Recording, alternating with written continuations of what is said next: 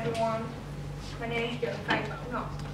This is the very first topic for me in Toastmasters Speaking Club. As an icebreaker, I'd like to tell you a part of my story, which is about obesity and the way I struggle with it. Actually, looking at me now, 57 kilogram girl. I know I'm not too slim or skinny like any ordinary girl, but it took me a long journey to achieve this wonderful weight. For me, it's such a nice repay after a hard-working day of doing exercise. Let me bring you guys to the past. I used to live with obesity more than 3 years, and the peak of my weight was 75 kilograms. I remember that when I entered high school, I was 60 kilograms. However, after 1 year of studying, everything turned 180 degrees when I gained 15 kilograms. And what will be due to the series continuous day of non-stop eating. I finally reached 75 kilograms in the middle of grade 11. The life of fat people is also different from the normal. When you need more space to sit, bigger clothes to wear, and of course, more amount of food to eat. I just could wear white t-shirt and baggy pants. At that time, I was the biggest girl in class, and my friend put a nickname for me. Can you guess what? Fat. Baymax. Yeah. I'm a Baymax girl version. There were two subjects that I was afraid the most: physical education and military education.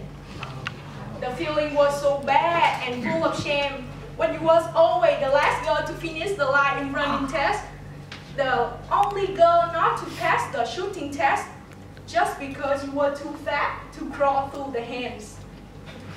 My friend gossiped a lot about my weight. They told me that, "Hey, you are too fat, why don't you lose weight?"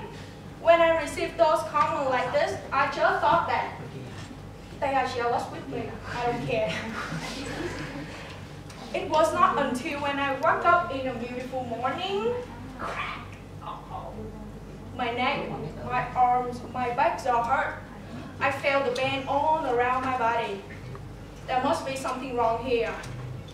I asked my mom and she replied that your body is going down when you are getting fat, and the pains come as an absolute consequence.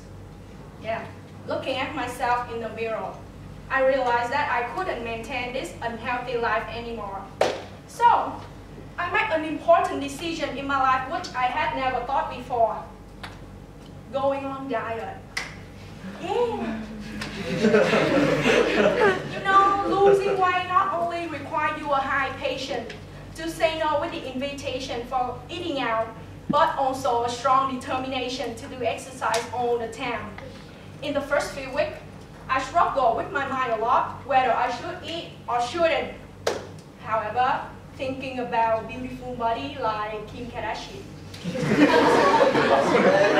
I gave up on eating and start doing exercise again. As the saying goes, good things come to an end. I finally lost 18 kilograms in nearly 4 weeks.